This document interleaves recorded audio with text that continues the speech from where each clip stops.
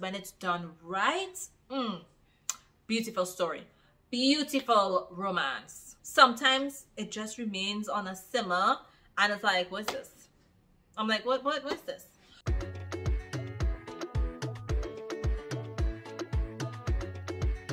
Hi wonderful people, and welcome back to my channel, Book Craves. I'm Giselle. How are you going? What's up? What's the scene? What type of books do you like to read?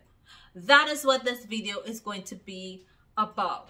Things that I love in romance books. If it's your first time here, welcome. I talk about romance books. We talk about different tropes. We talk about different genre of romances.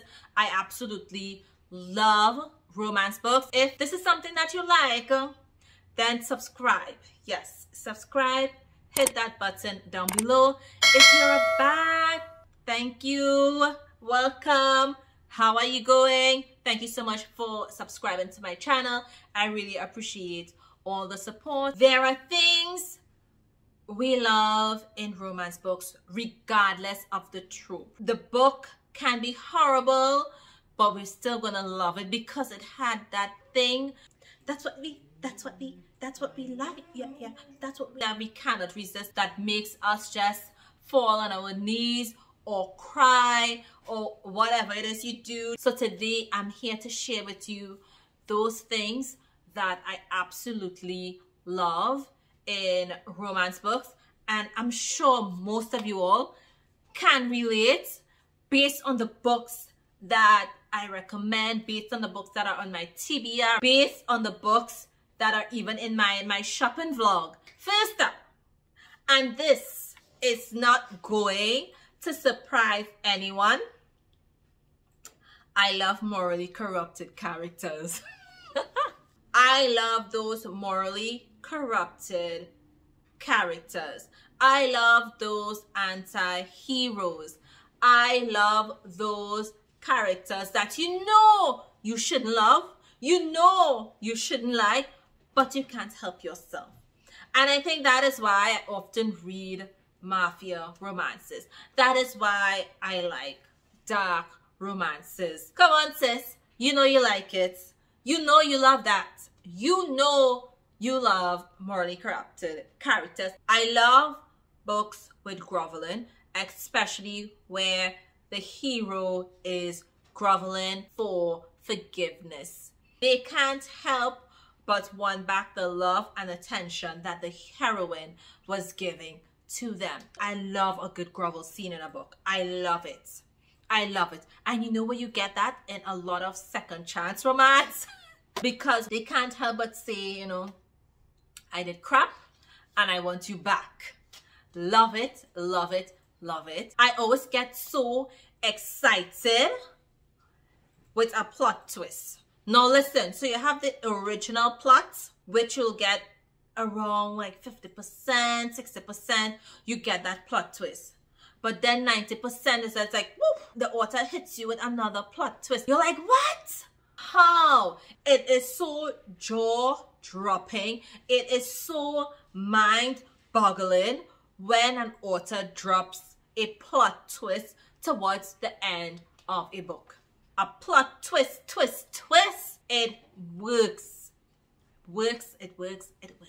These are the books that I just get absorbed into. Romance books with secrets and lies, where the hero or the heroine, they are holding on to this piece of information because they know anytime this comes out, it's the end of what they have. I love it in like a Friends to Lovers. I love this in A Marriage of Convenience because you go in there thinking, okay, I know both of us are up front. You want this out of the marriage. I want this out of the marriage. And then boom, this secret comes out. You're like, okay, we can't sit together anymore. I really enjoy secrets and lies.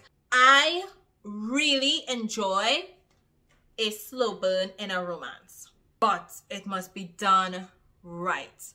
You must have that accurate lineup that builds up. You must be able to create that tension. Sometimes it just remains on a simmer and it's like, what's this?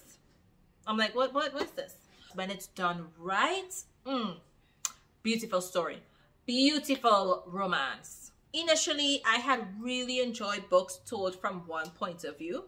Really enjoyed it. But then when I started to read books told from dual perspective and multiple perspective, I love it. I prefer that style of writing. I live for those books. If I know it's told from dual perspective, I tend to enjoy it more because I love being in the mind of the characters. I love knowing exactly what they are feeling at that point in time, at that particular situation or action when it happens. A dual perspective or multiple perspective will win every single time. Also, when a book is able to transition between the past and the present, I'll put up one that I recently read. This one, phenomenal. Phenomenal. It transitions into the past, come back into the present so well, and it goes back and forth telling an entire story about what happened in the past. But the person is living in the present. This one right here, really enjoyed it. I absolutely enjoy books with soulmates or fated mates. What I enjoy about it is that, you know, I love that hard to get. You know what I'm talking about. I love a situation where the heroine or the hero plays hard to get, especially when they know that this person is their soulmate. I love this in paranormal romances, especially with shifters. Love it with shifters because it's like your mind, the chemicals are there in your body. This is your mate. This is your mate. But your mate is human and she's like, I don't have the same reaction as you, so you need to tone it down, boy. You need to tone it down. It's not going to go down like that. I love a book like that. I live for books like that, and it's very hard to get great books or stories like that.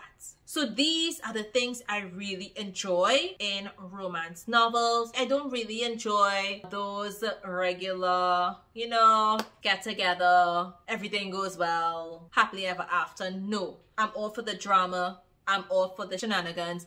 I'm all for the jaw-dropping twists. I live and devour romance books with substance. And if you haven't read one like that, yo, good thing you're watching this video because I have a lot of those on my channel. If you enjoyed this video, give it a thumbs up, share, comment. If you're new, hit that notification bell so you'd know when I upload. Look out until I post another one. Bye!